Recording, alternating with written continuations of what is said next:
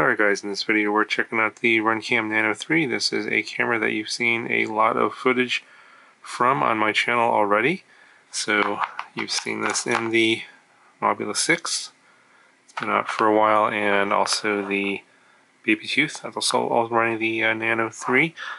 And if you guys don't know what the Nano 3 camera is, it's basically a super light micro camera, mainly for whoops and toothpicks. And the big advantage, of course, here is the size and the weight. It's just a little over 1 gram for the camera, while it still has the same size sensor as the I guess the larger RunCam Nano 2. I believe it's the same sensor. It seems like its color reproduction is similar to the RunCam Nano 2, but the RunCam Nano 2 obviously is a lot heavier. It's about 3 times as heavy, about 3.2 grams, and this is about 1.1 grams. And the major difference obviously is they got rid of the case and the ability to mount it in the 19mm size. So that is a disadvantage. And they have this new ultra tiny lens here. It's plastic, and it does have some issues with heat and warping, falling off, etc. Those are some of the downsides of going with this really light camera. And of course the mounting options are somewhat limited because there's no screw holes here to mount it to certain frames, so you can need some sort of an adapter, which is what is on the Mobula 6.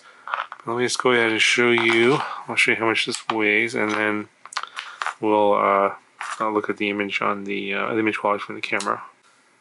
And this is with the plug. It's about 1.37 grams, so they're declaring this weight as 1.1 grams. Obviously it's not with this wire here and the plug. Okay, so I got the camera powered on, and I have the video feed going into the PowerPlay DVR screen here. It's a pretty good screen, as you can see. I think the things to note about this are a pretty wide field of view without a lot of fisheye. Colors are pretty decent, and it's a 4:3 aspect ratio sensor and image.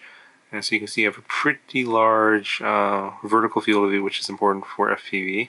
And I would say that this field of view and image is really close to the RunCam Nano 2. So if you like that image quality, this is pretty close. Obviously, with the smaller lens being plastic and all that, it's a little bit less clear, especially in lower light conditions compared to the Nano 2. But the difference is really, really minor, in my opinion.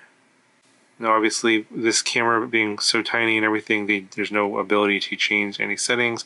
And I believe this only comes in NTSC and in 4.3 versions. No PAL and no 16.9. So that's pretty much all the highlights from this camera.